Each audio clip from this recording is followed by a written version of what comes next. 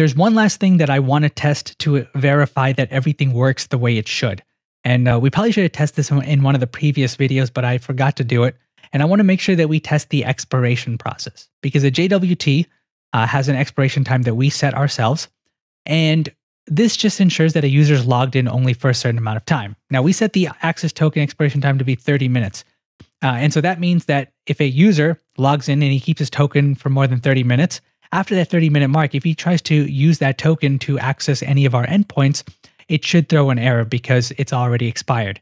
So let's test this out. And the easiest way to test this is, first of all, we're not going to wait 30 minutes. That's ridiculous. So what we're going to do is we're going to set this to 1 minute.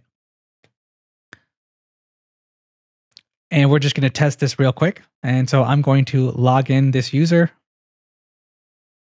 So this token is valid for exactly 1 minute. And so we'll go to create post. Actually, we'll just do get post. It doesn't really matter. And I'll paste this in here. And you'll see this works. And we're going to just wait for 1 full minute. And after 1 minute, let's just verify that we get a unauthorized error because the token has expired. Okay, so it should be about 1 minute now. And so if we test this, we should now get an error. So after 1 minute, it says it could not validate credentials. Now we could set up a log message to say that, hey, this token is expired, but we don't need to worry too much about that. As long as it throws an error and it gives them a 401, I think that's good enough for now.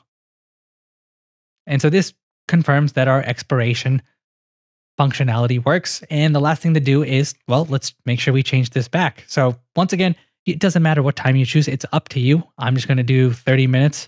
Actually, I'm going to do 60 minutes just for testing purposes. Moving forward, I don't want to have to continually get a new token after every 30 minutes. So 60 minutes is a good number.